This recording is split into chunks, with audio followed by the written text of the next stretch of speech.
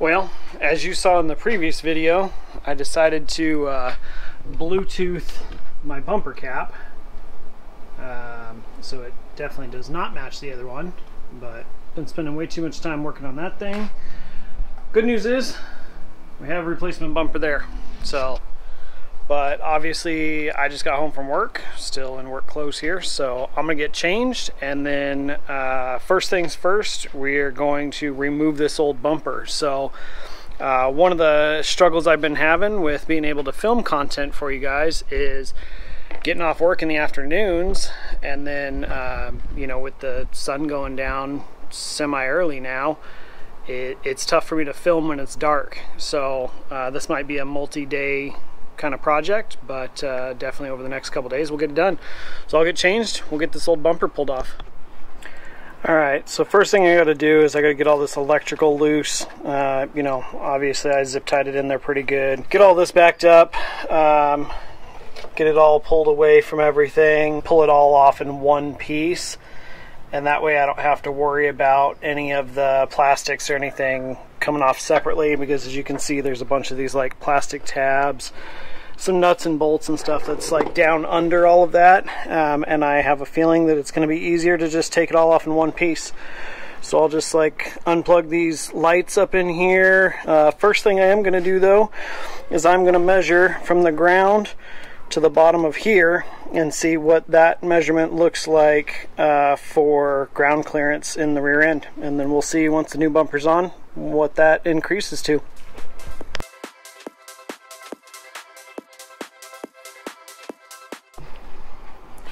Alright, so all the electrical, everything's out all the way across. The only thing I got to do now, I got to pull these 4 bolts on both sides. These 4 bolts come all the way out. This one and the one matching one on the other side get loosened, and then these 2 bolts under here, sorry, that's probably sideways, these 2 bolts under here get taken out, and then theoretically the bumper should come right out. So get you guys a better camera angle here and see if it comes right out. Almost forgot the measurement.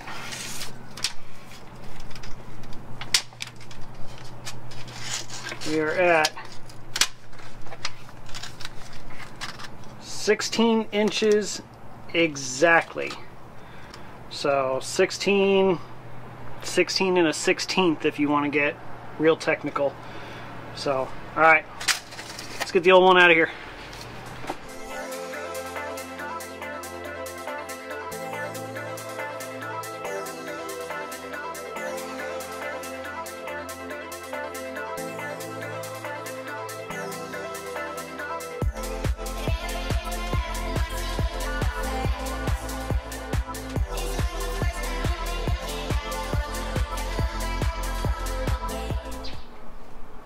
Well, the old bumper's off.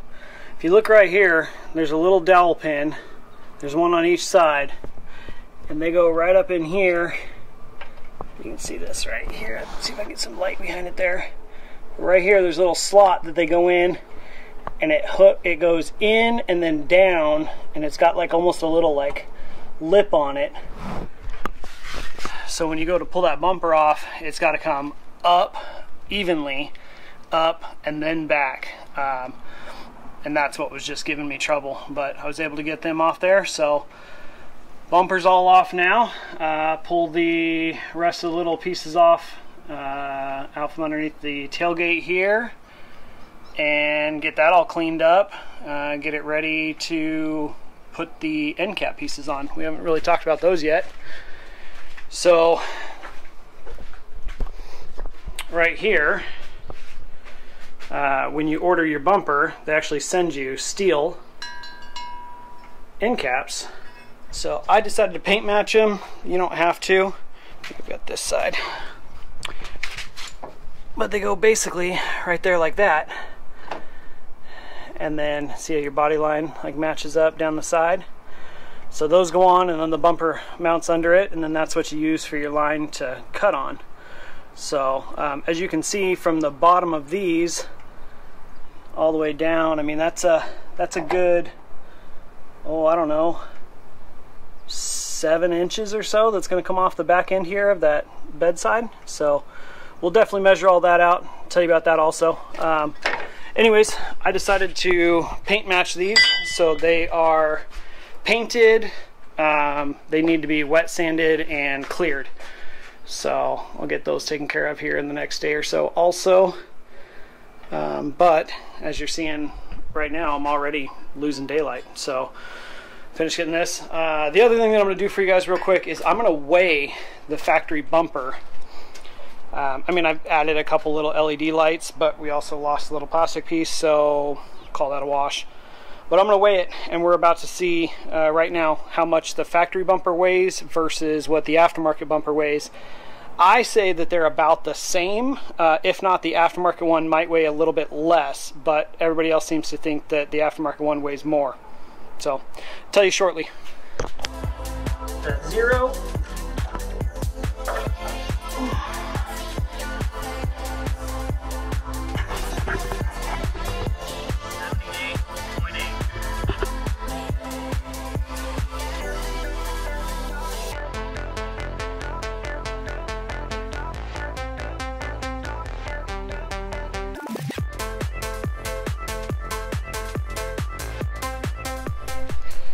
Alright, well, day 2, I mean, I guess technically day 3 because I already used 1 day painting these, but I noticed some spots that were a little light and kind of showing through. You can kind of see that little burn through right there.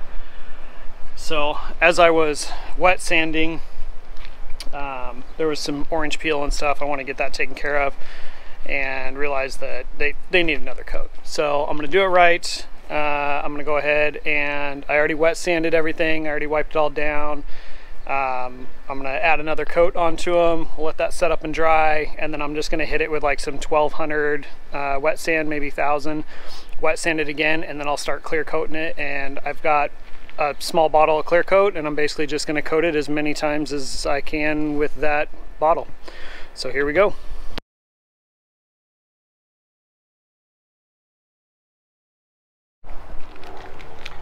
Alright, so I don't know if the camera's going to pick it up in the light, but if you look, like right here, you can see some like pitting, just some like texture to it. Basically, that's what I was trying to eliminate with the next coat, and by building the paint up on that, it allows me to wet sand it back down smooth. This one This one doesn't look too bad. It actually looks pretty good. I may not even need to wet sand this one at all. It's got pretty good. So I don't know that the camera's gonna pick it up, but if you can see, like right in here, I'll see if I can bring it out in the resolution. There's just a tiny little bit of orange peel. So that orange peel is in any factory paint. So even when you're looking at a factory vehicle, it has a little bit of orange peel in it. Let me see if I can even show you here, like on my truck. The camera might not even pick it up, but even right in here, there's some orange peel. So we'll get those wet sanded and get a first coat of clear coat on them. Go from there. Alright, got the end caps all clear coated. They're in the garage now, drying, kind of curing, whatever. I'll leave them in there for probably the rest of the afternoon.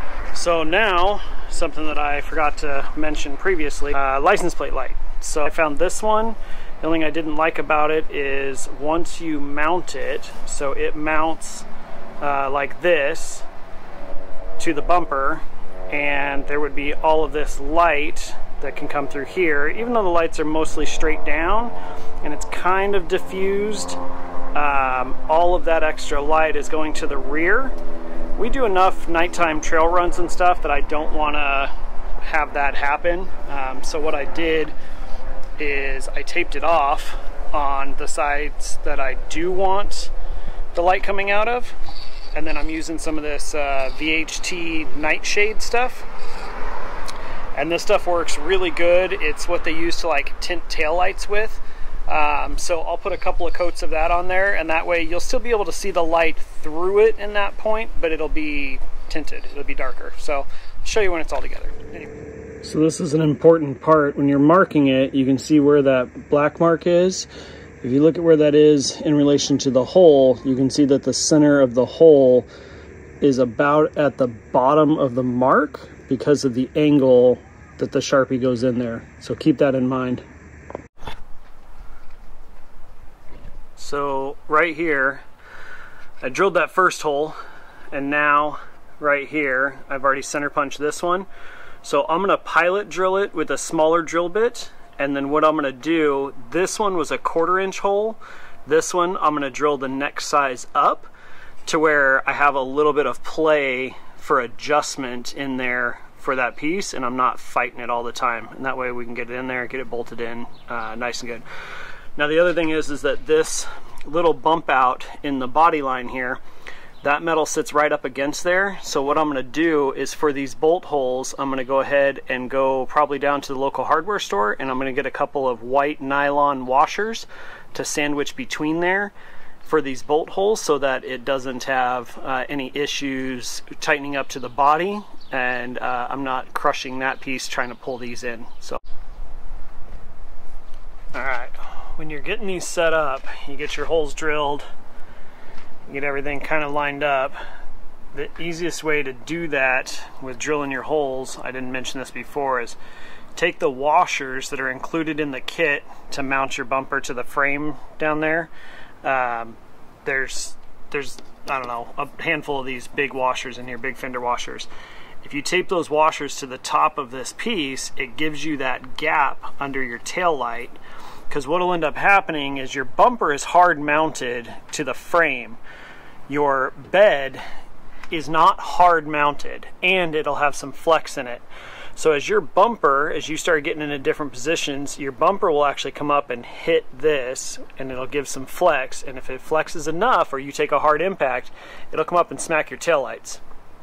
So what you want to do instead, give a little gap between your end caps and your taillights, give a little gap before your end caps and your bumper, and then give a little gap between your bedside and your bumper as well. So now what we're going to do is, I don't know if you can tell in the video, but this is actually running at a slight downhill. That is the line that you follow to cut your bumper at. So I'm going to run some tape, and then I'll run a straight edge on there and run a Sharpie marker. So I'll time lapse that for you so you don't have to watch the whole thing. Also, gap in here, I just went down and got some nylon washers. So I've got some smaller ones, but I got to drill the center hole out a little bit bigger, so I'll mess with that later. But by spacing these out, it allows you to adjust this and keep this end cap tucked in over here.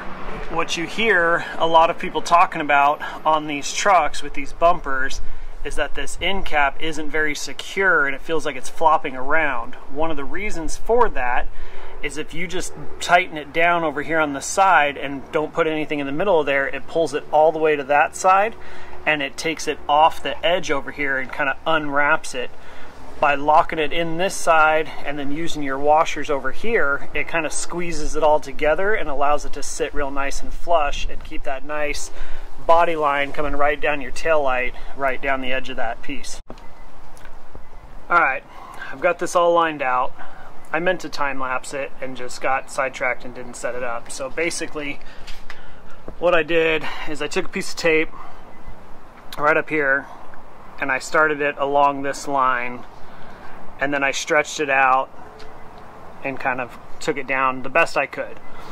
Then I took a long piece of flat metal and did the same thing and just set it along that line, drew my line out as far as I could, pushed it down in the middle, kept the line going. So should be fairly straight, looking down it, should be pretty good.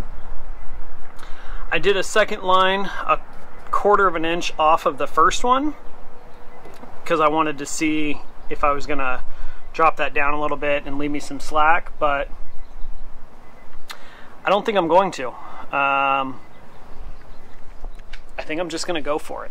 So the only other issue that I have is everybody else that gets these bumpers has fender flares.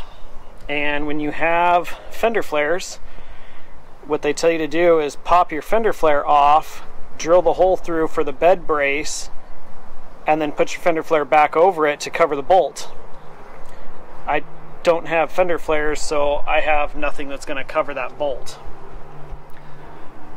So instead, I think what I'm going to do is, I think I'm just going to use a carriage bolt and just push it through the outside. It's going to look a little funny, but I'm not actually sure that it'll get noticed that much. So I don't really have any other option because the way that the bed stiffeners go in, and once you make that cut, there's nothing left to hold the bottom of the bedside, so it gets kind of floppy. And with the wheeling and stuff that we do, I definitely don't want it floppy. So I'd rather have just kind of a odd looking carriage bolt head sticking out the side of the bed than have it all flopping around and potentially crack something down the road. So we're getting ready to cut. I guess here goes nothing. I'll definitely time lapse that for you because it's a little nerve-wracking. I mean, that's 6 inches, 7 inches off the bedside. It's kind of a lot. So here we go.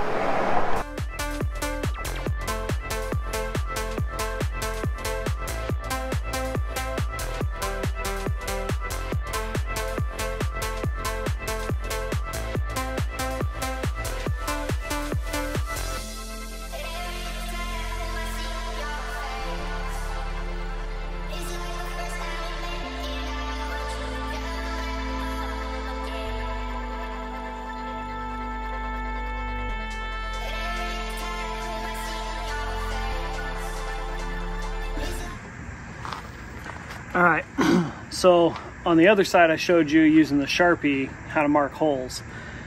If you're not comfortable with that and you want something that's a little bit more accurate, what you can do is you just take a grease gun, take your bolt that's going through the hole, put a little bit of grease just on the very end of it,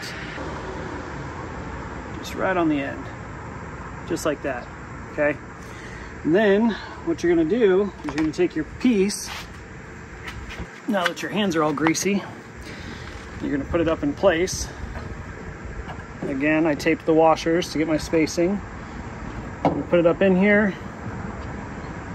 I'm gonna get everything aligned the way that I want it and set up perfect. And then you're gonna take your bolt with your grease in it, and hopefully without moving anything, reach up in there,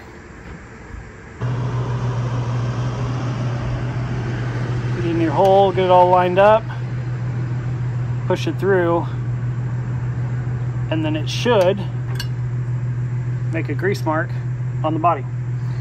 So now you know where to drill for your first hole. It's not ideal, but it's another option.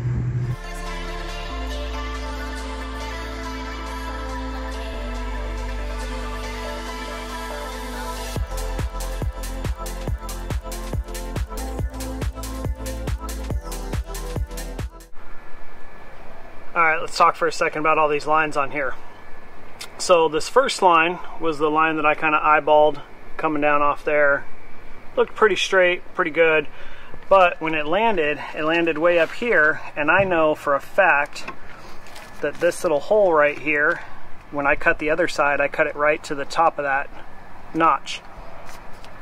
So there's a big difference there. So I went back and tried to do it again, came in, and I think right here it kind of wiggled. Not good. So I verified through measuring that this hole was in fact the one from the other side, and then I just ran my straight edge straight from there. So it's not always going to be the exact same measurement. It's not going to be the same line. It's not always going to look the exact same, because these differences could be nothing more than how this was cut. Maybe this was cut a little bit higher, that angle was a little flatter on this one versus the other side. Either way, I'm going with this bottom line. That's the line I'm going to hold true to, so it'll match the other side.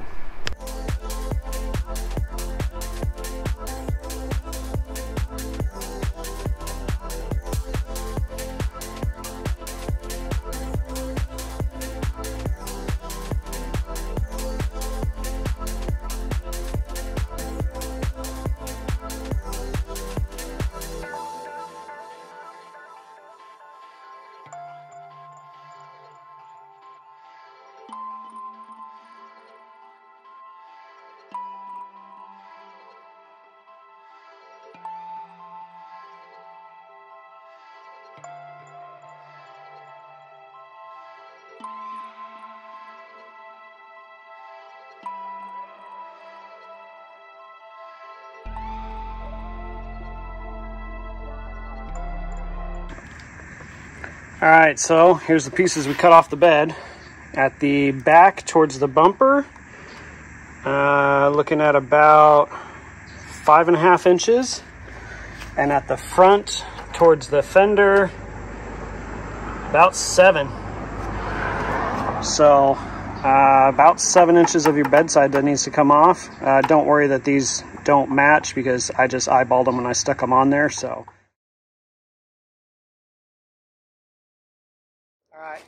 So it's been a few days since we got the whole bumper installed. As you can see, added some graphics, went ahead and tried to get everything adjusted pretty well. I still wouldn't mind this gap being a little less. You can see it's a little tighter up here. It's just kind of difficult to adjust because the way that the bumper kind of squeezes on the frame. So overall, definitely like the bumper. I would 100% suggest it to anybody. I know that sometimes the lead times get a little much, but it is well worth the wait. Joe's an awesome guy, makes a phenomenal product. I've got my license plate on there. I'll show you this real quick. So you can see, I've got the license plate mount on here. Here's the light that we painted. The license plate has a little bit of flexibility to come back if I do hit anything on a big obstacle. Got some lights that mount up under here, just haven't installed those yet. But overall, definitely a great product.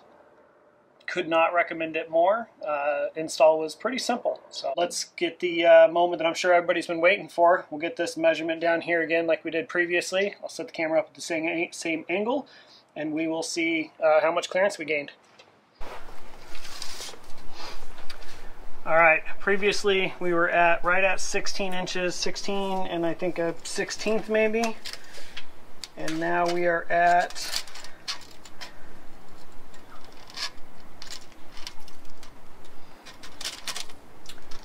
looks like 23 1/4 to the bottom of the rail. Now obviously if we're getting into some bigger obstacles, I would have to take my tire down and throw it in the back of the truck, but for everyday use, tire stays in there. So we gained was that about 7 inches of clearance. That's a lot for your departure angle. So hope this helps everybody out. Definitely appreciate everybody watching. As always, if you have any questions, feel free to reach out and I'd be happy to answer anything I can. See you on the next one.